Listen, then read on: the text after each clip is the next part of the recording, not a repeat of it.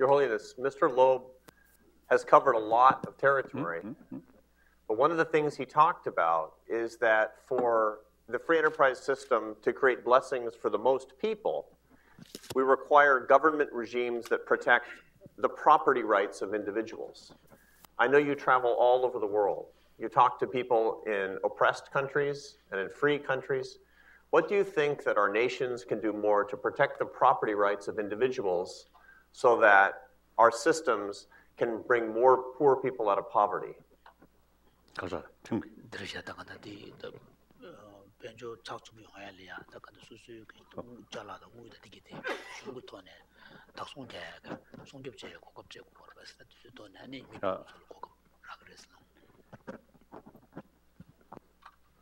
See, your presentation, it seems, I think, as you mentioned, was quite more holistic. Comprehensive. Wonderful. I think basically, things are interconnected, interrelated. Interdependent. So if something independent, then we only is concerned about that, usually we call expert, only that thing. But the reality, everything is interrelated. So the proper way is to pursue that. We have to sort of look more holistic. From a larger picture. Larger picture. So now here, firstly, I think individual initiative, that also entirely depend on their self-confidence. Self-confidence also sometimes blind over self-confidence. That is dangerous. So education also is a more holistic education.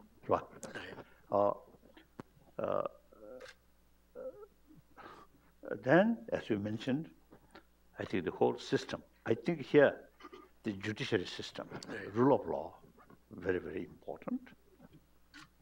In any way, among people, some little bit sort of strange people or wicked people, so the protection from law. So all this, I think the combinations were. So you can see many factors that are really intertwined. And then, as is both, I think, mentioned, the trust. Even in the business field, ultimately trust, important.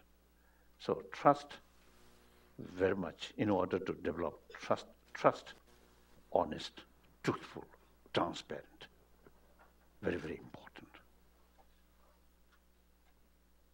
So in that respect, I think the more self-centered attitude,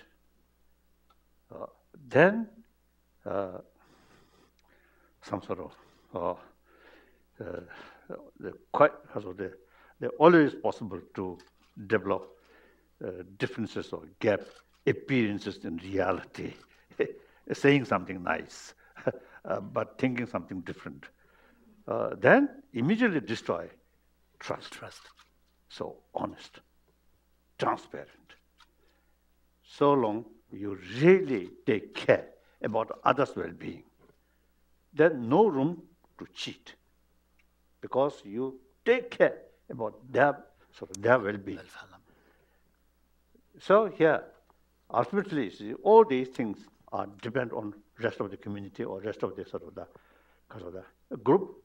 So therefore, trust, very, very essential. Trust, first, you remain a strange person, and hoping more trust from others is illogical. First, we must sort of show sincerity, honest, truthful. So this cannot be produced by machine or drug. But through, I think, as I mentioned earlier, the human nature, affection, sense of human brotherhood, sisterhood. Biologically, potential is there. Now through education, further nurture these because of the quality. That I really believe, as I mentioned yesterday, the existing modern education is something lacking in that respect. So we usually, when we when the point about love, compassion, these things, we always rely on religious faith. Some people, I think yesterday I mentioned that some people feel moral ethics must be based on religious faith. Then it becomes very limited, like that. So after all, I think the for humanity, we really need more universal sense of universal responsibility and commitment. So wonderful presentation. Thank you. Now, after listen yesterday and also today, particularly today, I developed more respect about capitalism.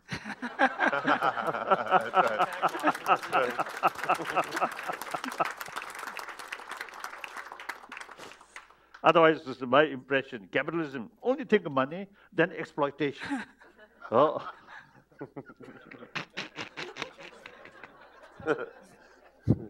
But we've learned from Your Holiness over the past 2 days that free enterprise truly can be and should be a blessing in the lives of all people, especially the poor, but every single one of us in this room. Notwithstanding that fact, it will not be if it's not on the basis, if it's not executed and practiced on the basis of brotherhood, of compassion, and of moral living. And that's, of course, what we're learning from you these last 2 days. So our respect for capitalism was very solid coming in, but our respect for the underlying principles that can make it live up to its promise, of course, are coming from you. We move on now to Jonathan Haidt. Jonathan Haidt is a professor of ethical leadership at New York University's Stern School of Business. He's also the world's leading expert on the science of morality and has given these ideas from a moral dimension a great deal of thought. John Haidt.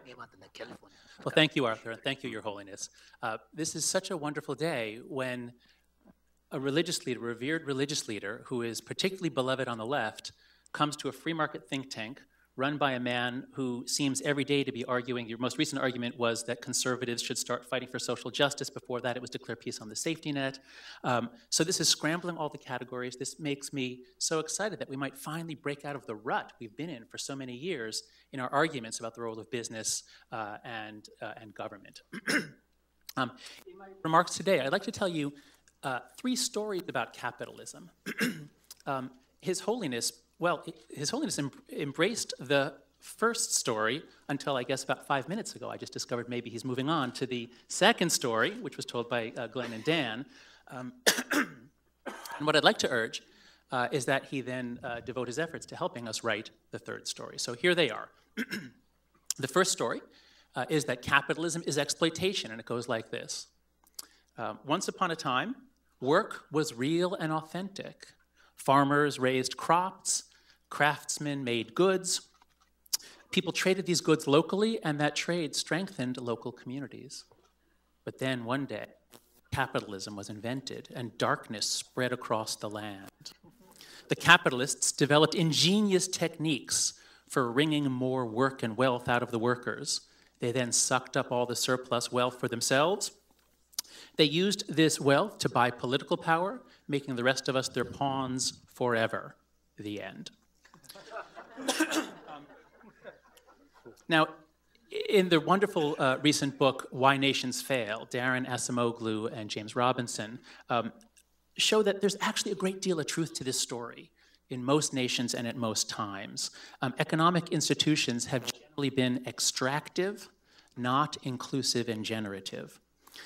This exploitation story activates many of our deep moral psychological circuits. One of those is that we judge people based on their intentions. And if people do something for us without intending to help us, we don't tend to give them much credit.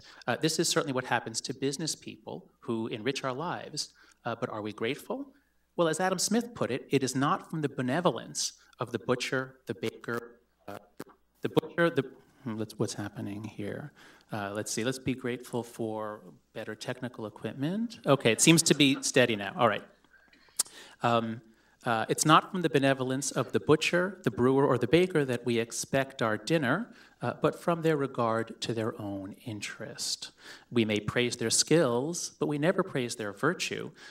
In fact, we see them as selfish. And this, I believe, is the view that His Holiness held, again, until 5 minutes ago. I first met His Holiness at the University of Southern California 3 years ago. And at that time, at that conference, I asked him, what kind of government would you like to see in Tibet? If you could advise on a new government for Tibet, what would it be? And his response was this, quote, between socialism and capitalism, I'm a socialist. And furthermore, I always describe myself as a Marxist, but not a Leninist. In my mind, Marxism is the only economic theory that expresses a sense of concern about equal distribution, and that is a moral thing. Whereas capitalism is about how to make a profit, only that. And in order to get more profit, there is no hesitation to exploit. But what if we were to judge people and ideologies not by their intentions, but by their effects? Well, that would take us to the second story, which was told so ably by Glenn and by Dan. I can therefore abbreviate it. It might go like this. Once upon a time, and for thousands of years, almost everybody was poor, and most people were serfs or slaves. Then one day, some good institutions were invented in Britain and Holland, and these democratic institutions put checks on the exploitative power of the elites, which led to the creation of economic institutions that supported private property rights, risk-taking, and innovation. Free market capitalism was born, and it spread across Europe and to many of the English colonies. In just a few centuries, poverty disappeared from these fortunate countries. Not only that, but people got dignity and safety and longevity. Free market capitalism, in this story, is our savior, and Marxism is the devil. In the last 30 years, dozens of countries have embraced our savior and kicked out the devil. And if we can spread the gospel to the rest of the world, we will soon enter a golden age. The end. All right, so that, of course, was told much more ably and with much more detail by the two previous speakers, but I think it's important to note that these are sets of ideas that have been circulating through the intellectual class and through political discourse for centuries now. Let's see. Free markets really are miracles. I've come to see this as I joined the Stern School of Business just a couple of years ago, and suddenly I'm seeing how miraculous it is that you really can turn water into wine, vast quantities of wine at low, low prices, as long as the vineyard owners can get access to cheap credit and transportation networks and have property rights, et cetera, et cetera. I mean, it really accomplishes miracles. But because free markets are so astonishingly good, people sometimes come to worship them. One of the basic principles of moral psychology is that morality binds and blinds.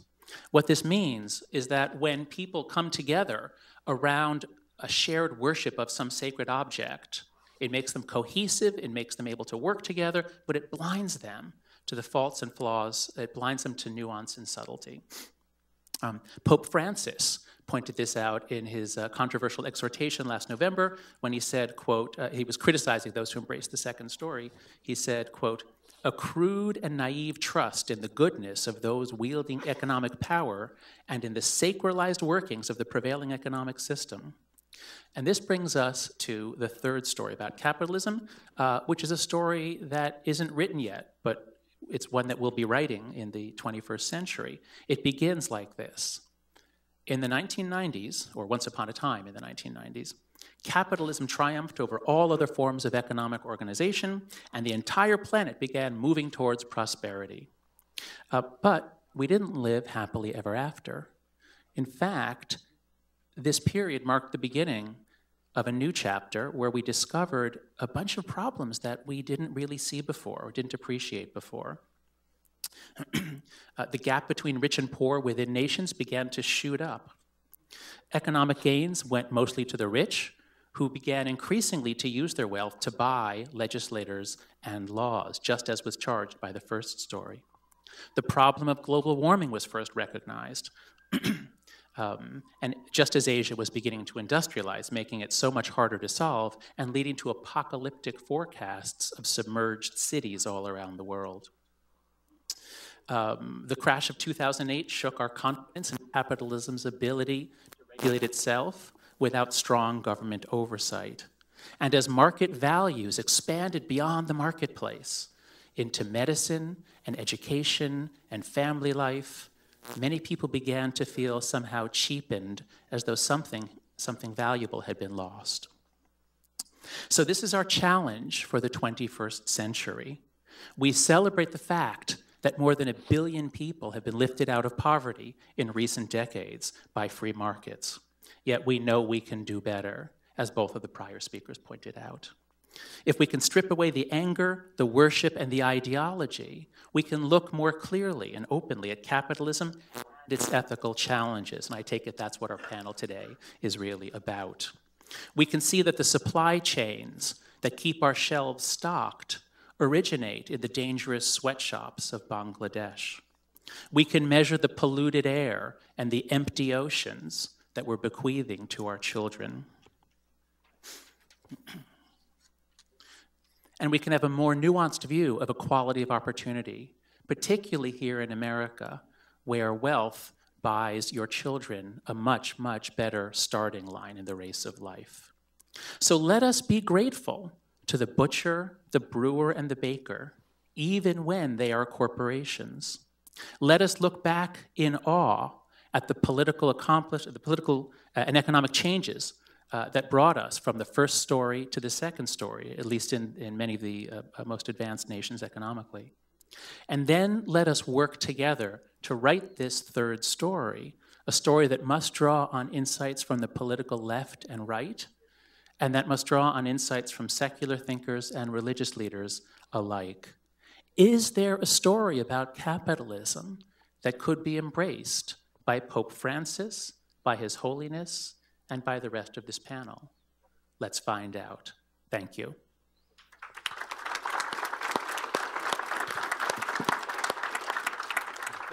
Thank you, John.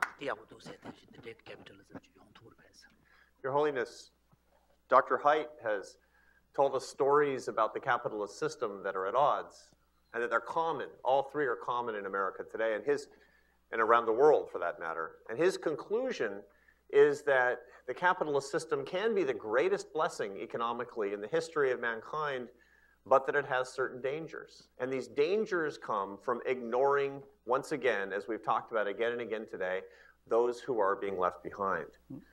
Now, we understand that in theory, but to understand in practice those who are more vulnerable than we are, those who are weaker, such that when each of us examines our conscience tonight before we go to sleep, we can say, did everything I did today help those who are weaker than me? Such that we can answer that question in the affirmative. What practical advice do you give us for helping the poor to enjoy the blessings of the free enterprise system that every person in this room is enjoying today?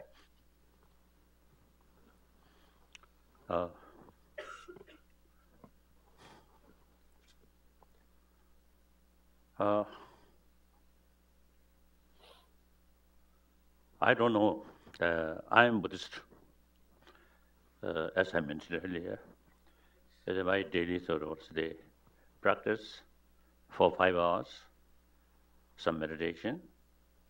The meditation means here analytical meditation, analyze the ultimate nature of oneself and also the nature of phenomena, nature of whole world, whole universe, all these things. But that's also something typical about the Buddhist orthodoxy practice. So not much, not relevant. Then these sort of complicated sort of philosophical views, you see, they finally since the things are heavily interdependent, therefore, you see, for your own interest, you see, you have to take seriously about others' well-being.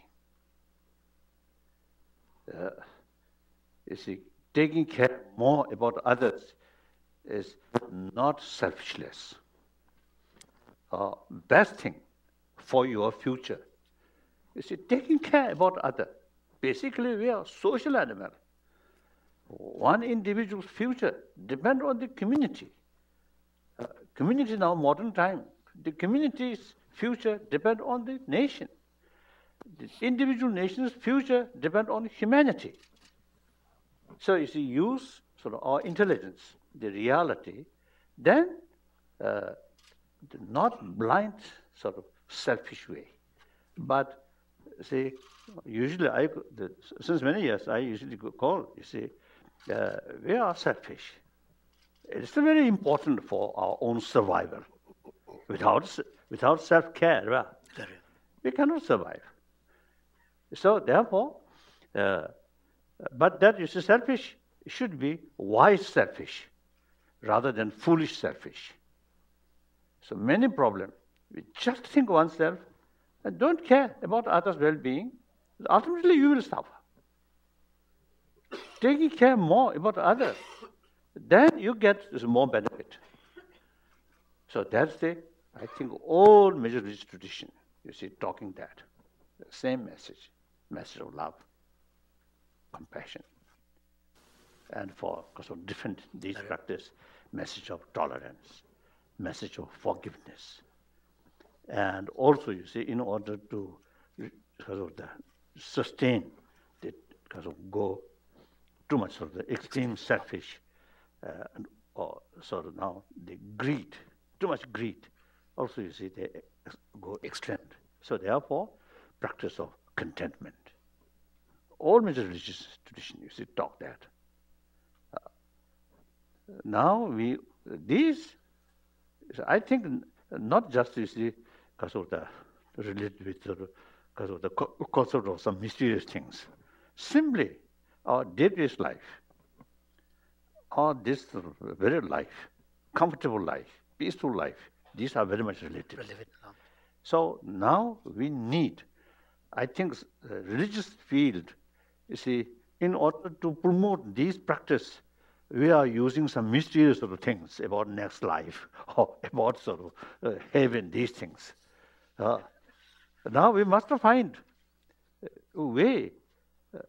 Don't talk these things, but this very life, very world here.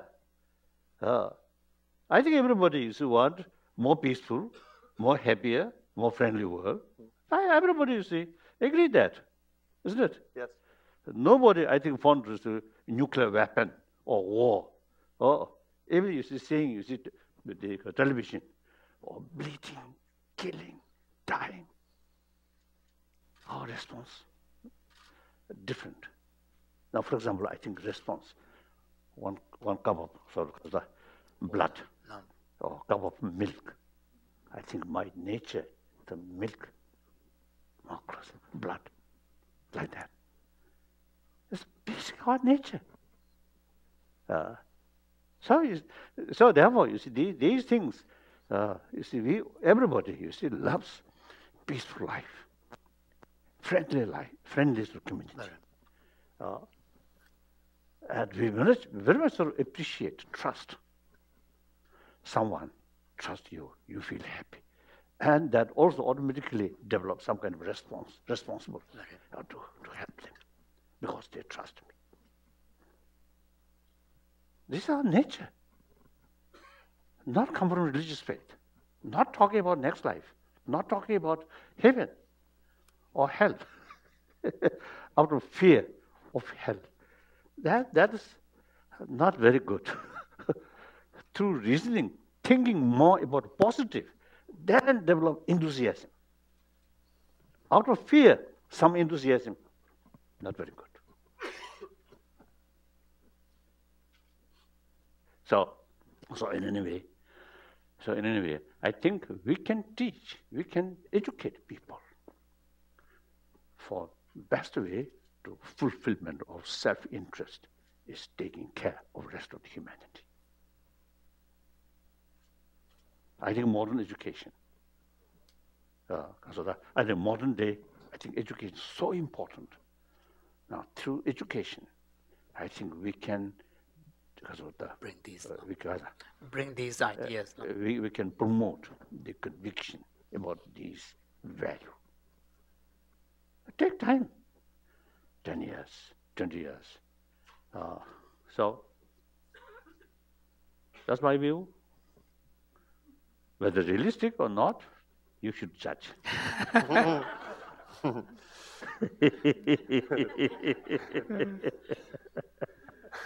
Ladies and gentlemen, we have a lot more in store for you, but I want to sum up in 4 points what we've learned from His Holiness this morning. And then I want to take a moment for some gratitude. The 4 points that we've learned from His Holiness on the basis of the wisdom that we've gotten from our colleagues here and his reactions are, number 1, each one of us, notwithstanding the differences that we have, including each one of us who's not even here today, those who are rich and poor in other countries around the world, each of us is 1 in 7 billion. And understanding our common humanity is the basis on which we can spread the blessings of all the things that we do. The second lesson that we learned today is that the free enterprise system that we came here to discuss is itself a blessing, but it has to be predicated on moral living from each one of us. The third is that moral living is a practice, and it's a practice of compassion and a sense of shared humanity. The fourth lesson is really the good news that we've gotten here today, which is that the principles and practices of global brotherhood and global sisterhood are in each one of our hands to practice and to teach, which is an affirming lesson and something that we can go away from this important session today in each one of our lines of work and everything that we do to make a better world. This is our charge, it's our privilege, this is our obligation in a very joyful sense. This brings us back to the subject of happiness